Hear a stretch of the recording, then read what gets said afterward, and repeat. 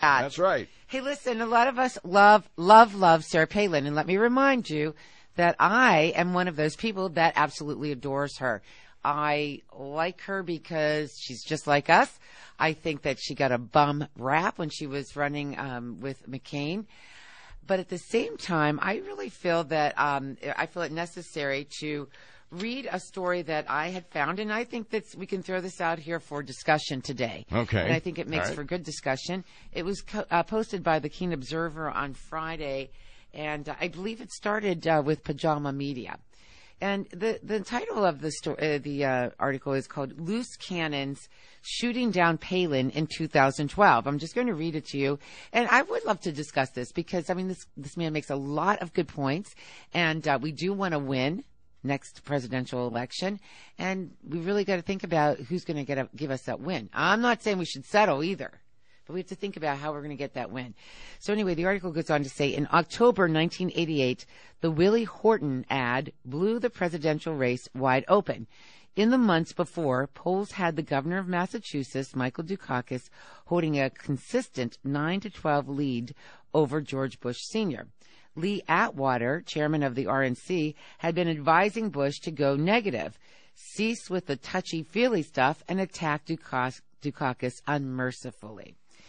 Atwater then crafted the controversial Horton campaign spots, predicting, quote, "By the time this election is over, Willie Horton will be a household name."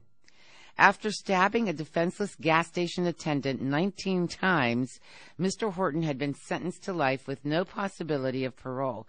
But 11 years later, Governor Dukakis decided to be rehabilitative, granting the killer a weekend furlough. But Horton never returned after yet another sadistic rampage. Horton showed up in Oxon Hill, Maryland, broke into a house, and for several hours punched, pistol whipped, and slashed the homeowner, cutting him 22 times across his midsection with a kitchen knife. When the victim's fiancé showed up later that evening, Horton gagged her and savagely raped her twice. Horton then stole her car and was later chased down by police and captured. Atwater's commercial ended with a soundbite revealing Dukakis saying candidly he heartily supported the weekend furlough program for convicted felons. Ultimately, Mike Dukakis lost by a landslide. In the 1996 election, won going away by Bill Clinton, NBC's Saturday Night Live unrelentingly ridiculed Bob Dole, portraying him as an ancient, senile, bumbling dolt, unable to maintain his balance while on stage. Oh, remember the time he tripped? Yeah. Oh. In 2004, an unending series of Republican 527 ads swift-boated John Kerry to a narrow defeat versus Bush Jr. In 2008, Barack Obama ran TV spots lampooning McCain's support for taxing employee health care plans.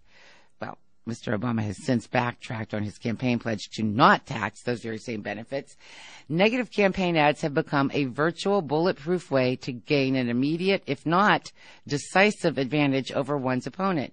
The average voter could view 99 factual, positive ads, but standing out just before marking their ballot would be that one negative ad that they clearly recall.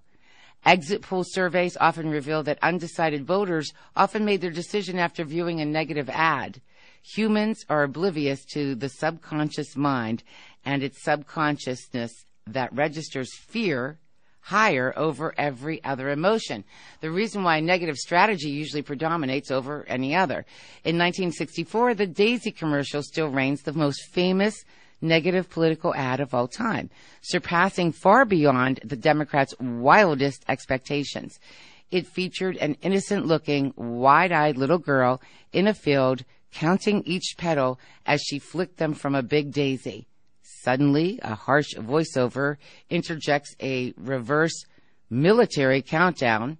5, 4, 3, 2, 1.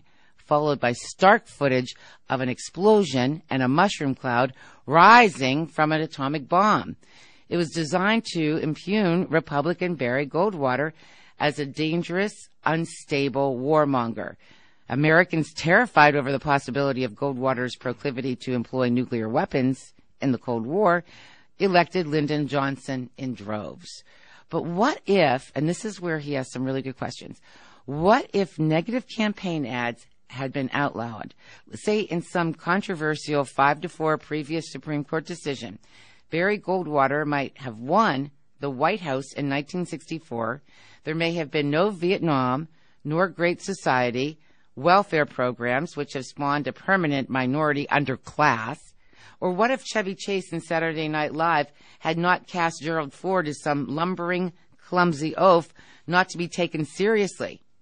There would have been no Jimmy Carter, America's worst modern president, who defeated Ford by the narrowest of margins. And if television had come to the forefront by 1948, Republican Thomas Dewey may have resoundingly defeated Harry Truman, given the fact Truman spoke in monotones and would have looked grandfatherly next to the distinguished-looking Republican governor of New York. Which leads us to an undeniable conclusion. It's not the best presidential candidate who wins, but the one who's most electable. Television is the 80,000-pound gorilla that now decides presidential elections. Picture gnarly John McCain in the 3 debates versus the glib Obama. Was McCain electable? And how about Sarah Palin, the conservative darling of the Tea Party? Is she electable?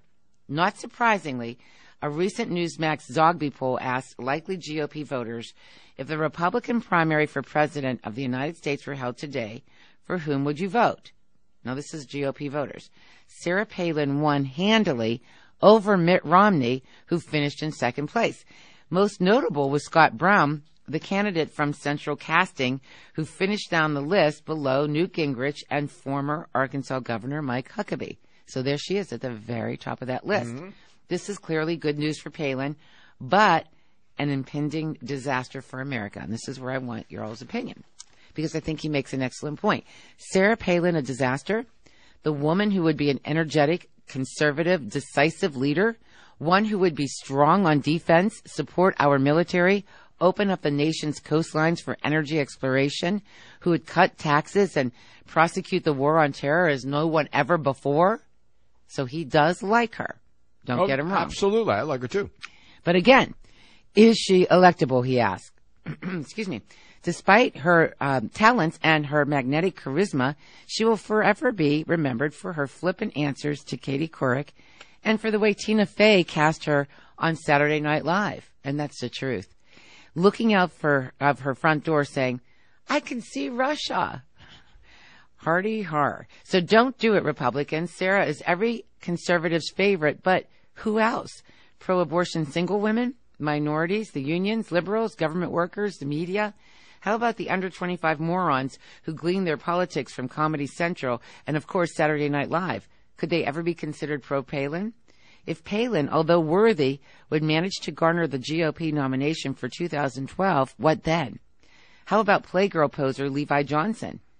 That's the guy who got her daughter pregnant. Mm-hmm. How many millions of dollars would the former to-be son-in-law of Miss Palin be paid to spill the beans? Appearing on every talk show from Oprah to Letterman, Johnson would be on every tabloid cover with the caption, Sarah Palin once told me I was her secret desire.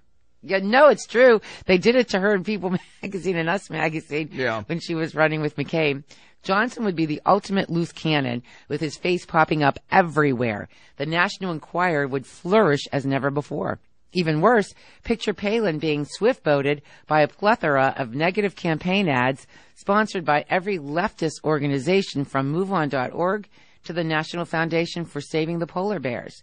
Just last November, a Washington Post ABC News poll reported that 52% of voters viewed Palin unfavorably versus a 76% positive rating among Republicans. Precisely why it's unlikely she could win in 2012. This is not to say she could never get elected president.